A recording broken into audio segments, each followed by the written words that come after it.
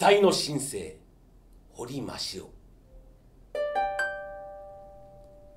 男は静かに 2.135 メートルの園内に立つと一度大きく深呼吸をし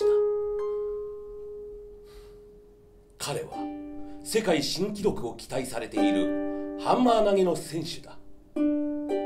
大会決勝戦、彼はこの日のために精神と肉体を鍛え続けてきた。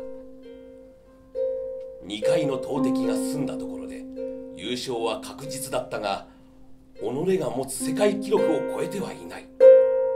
ここからは自分との戦いである。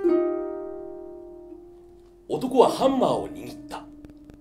アンバランスな軸の回転から生み出される身体エネルギーがハンマーに伝えられ、やがて最高速度に達した鉄球が爆発的な力で空中に飛び出す。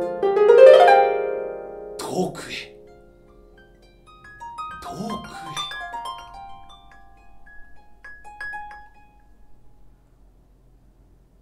長い歴史の中、世界新記録は更新され続けてきた。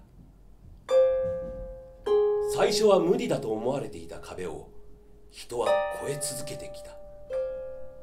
そして彼もついに新たな壁を越えた。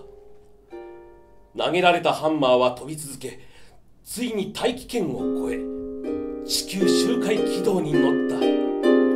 鉄球は星になり、選手の名前が付けられた。そして今、人類初の太陽系越えを目指し、新たな選手が円に立つ。